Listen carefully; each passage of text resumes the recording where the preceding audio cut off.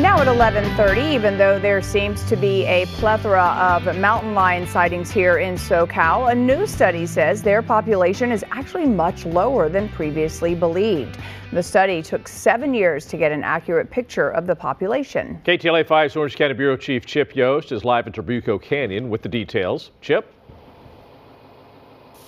Yeah, hey there, Glenn and Lou. Yeah, over the years, we've done stories about mountain lion sightings all over the place. We've done them here in Whiting Ranch. We've done them, as you'll see in the video coming up, in neighborhoods in Newport Beach. But as you're talking about, a new report suggests there are far fewer mountain lions in California than previously thought.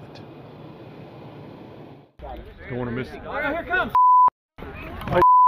It seems we've seen them everywhere because, well, when a mountain lion makes an appearance in your neighborhood, it's something you tend to take notice of.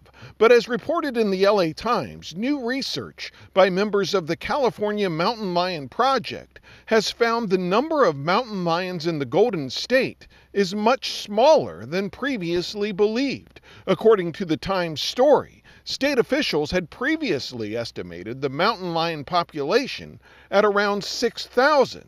But based on GPS data and other methods, scientists who have been researching the cougar population now put that number somewhere between 3,200 and 4,500. The report suggests humans are the biggest threat to mountain lions' continued existence here, and that there's a 25% chance that the cougars could completely disappear from the Santa Monica and Santa Ana mountains within the next 50 years.